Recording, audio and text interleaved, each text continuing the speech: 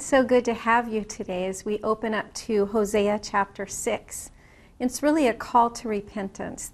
This book, Hosea, is not really just about Hosea and his wife Gomer and all of her unfaithfulness, but it is about God and us. It is really the redemptive story about God, about our unfaithfulness, but God's faithfulness. I'm so thankful we serve a faithful God.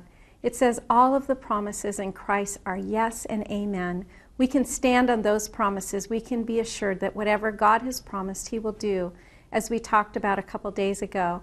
So today, let's open the scripture together. Let's dig deep into the promises, and let's find out those biblical truths that can help us become more like Him.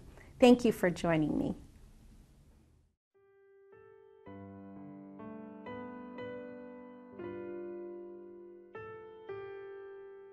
Hosea chapter 6, verses 1 through 11. Come, let us return to the Lord. He has torn us to pieces, but He will heal us. He has injured us, but He will bind up our wounds. After 2 days He will revive us. On the third day He will restore us, that we may live in His presence. Let us acknowledge the Lord. Let us press on to acknowledge Him. As surely as the sun rises, He will appear. He will come to us like the winter rains, like the spring rains that water the earth. What can I do with you, Ephraim? What can I do with you, Judah? Your love is like the morning mist, like the early dew that disappears. Therefore I cut you in pieces with my prophets. I killed you with the words of my mouth. My judgments flashed like lightning upon you. For I desire mercy, not sacrifice, an acknowledgement of God rather than burnt offerings. Like Adam, they have broken the covenant. They were unfaithful to me there. Gilead is a city of wicked men, stained with footprints of blood. As martyrs lie in ambush for a man, so do bands of priests. They murder on the road to Shechem, committing shameful crimes. I have seen a horrible thing in the house of Israel. There Ephraim is given to prostitution, and Israel is defiled. Also for you, Judah, a harvest is appointed. We open this portion of Scripture in chapter 7 with another instruction from the Lord. We talked about listening and hearing, paying attention, and today this portion opens with, "Come, let us return to the Lord." As you read throughout the Old Testament, you hear this phrase over and over again, "Come and return to the Lord." Why is that? Well, it's because it's our nature to wander. And so the Lord is reminding us, come, return to the Lord. Aren't you glad He's asking? Aren't you thankful that we serve a Heavenly Father that constantly pursues us, that constantly desires for us to get close to Him, to have that intimate relationship? In verse 2 it says, after 2 days He will revive us. On the third day He will restore us, that we may live in His presence. Throughout the Old Testament as well, we see so many references and so much about Jesus throughout the Old Testament, and all these prophecies that we have seen fulfilled, and so many more being fulfilled as we look towards His second return. It says in verse 3, let us acknowledge the Lord. Let us press on to acknowledge Him. You know, it is so good to know the Lord. The scripture says, oh, taste and see that the Lord is good. This last Sunday during our worship service, our worship leader just stopped and he talked about the goodness of God. He's a good, good Father. I'm sure a lot of you are singing that song in your churches. And he was talking about the goodness of God. And he just said, you know, the presence of the Holy Spirit is here for us right now, just to experience. And I just felt when he said that, just a sweet touch of the Holy Spirit just sweep over our congregation, because we serve such a good God, and He desires for us to draw near and to press in, to acknowledge Him.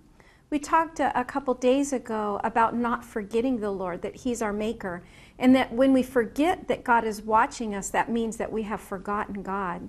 But if we are the people that acknowledge God in our day-to-day and all that we do, and we press into Him, then we will find such satisfaction. Think about the woman at the well. He says, I have water to give you that if you will drink, you will never thirst again. So as we acknowledge and we press into the things of the Lord, we will be satisfied. He's so worth it. I can say this is one pursuit worth having, is the pursuit of God and the knowledge of Him. Now, it says here in verse 4, he just tells them that their love is fleeting. Just as Gomer's love for Hosea was fleeting and she was inconsistent and unfaithful, he was saying that that's how their love is. Let's not have a love towards God that's fleeting like the morning dew. It's inconsistent. Let's have a loyal love, a faithful love. In verse 5, he says, therefore I cut you in pieces with my prophets, and I killed you with the words of my mouth. You know, the Word of God breaks down to the deepest parts of our heart, to the very depths of our soul. Hebrews tells us that the Word of God is quick. Think about that. The Word of God is quick. It says He sent His Word and healed them. Have you ever been healed of the Lord? He sent His Word and He healed you. It says that His Word is accurate. Do you need truth in your life? God's Word is accurate. It's sharper than any two-edged sword, piercing as far as able to judge. Now that's deep. That's the kind of deep relationship I want with God through His Word. If you want to know how you're truly doing in your Christian walk, look at the Scripture. What does the Scripture say? How do you filter your life through the Word of God? If you're looking in a mirror, do you see Jesus? Do you see who He is? Do you see the character of God in you when you look in the mirror? That should be our goal, the standard. God's Word is a high standard. And these people here, these Israelites, they did not want God's standard. They wanted their own standard. So look to the Word. See, the Word is a good schoolmaster. When my kids were in school, I would always tell them, I would rather discipline you than the school having to discipline you. I wanted my children to be on good behavior. I wanted them to have good behavior.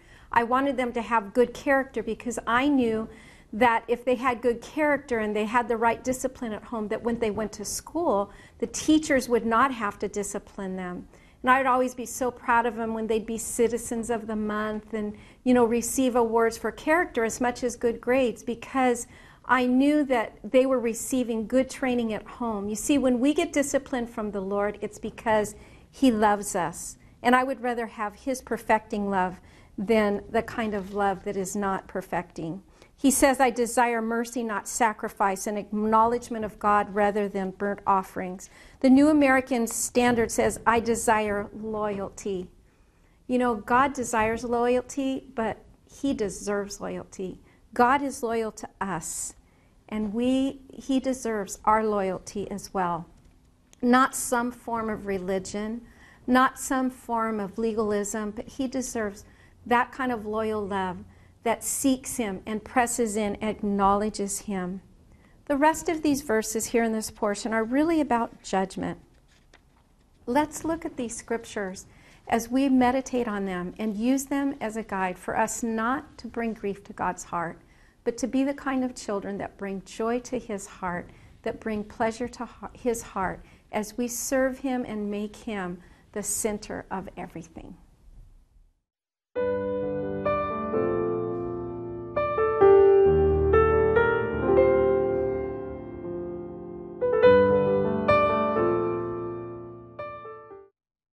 Today, as we close in prayer, it's just on my heart that we would just ask the Lord to help us to be loyal, to help us to be faithful, and to press in to know Him more. Let's pray. Heavenly Father, we come to You today in the precious name of Jesus. Lord, we call on You to help us to please You, to be loyal to You, to press in, Lord. We want to know Your Word more. We want to know truth, Lord. We want to see Your reflection when we look in the mirror. And Lord, we want others to see Jesus in us. Help us, Lord. Keep us faithful to You. And Lord, we pray that in all things we will bring You glory. In Jesus' name, amen.